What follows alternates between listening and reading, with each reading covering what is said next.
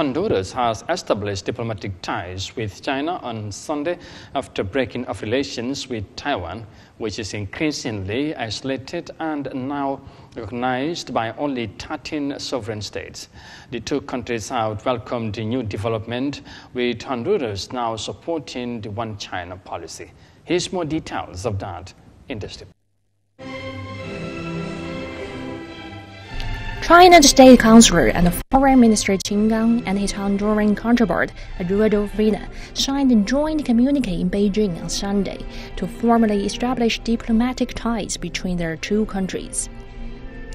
In a statement on Twitter, the Honduran Foreign Ministry said it recognizes the existence of one China in the world, and the government of the People's Republic of China represents China as a whole.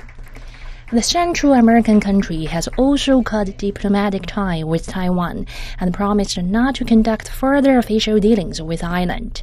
China's foreign ministry said in a statement that Beijing appreciates Honduras' attitude. The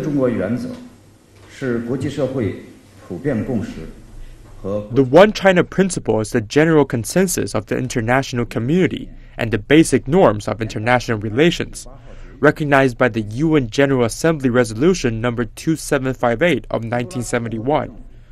Honduras government chose to stand with the other 181 countries in the world to recognize and accept the One China principle, and to establish diplomatic relations with China without any preconditions, which is in the fundamental interest of Honduras and its people.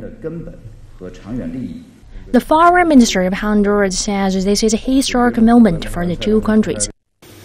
En este sentido, pues hemos conversado ampliamente con el señor ministro.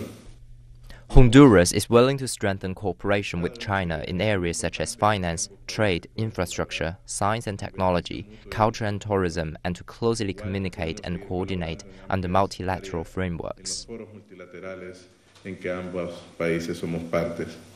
The two countries say they will appoint ambassadors as soon as possible, and all necessary assistance will be provided to establish embassies.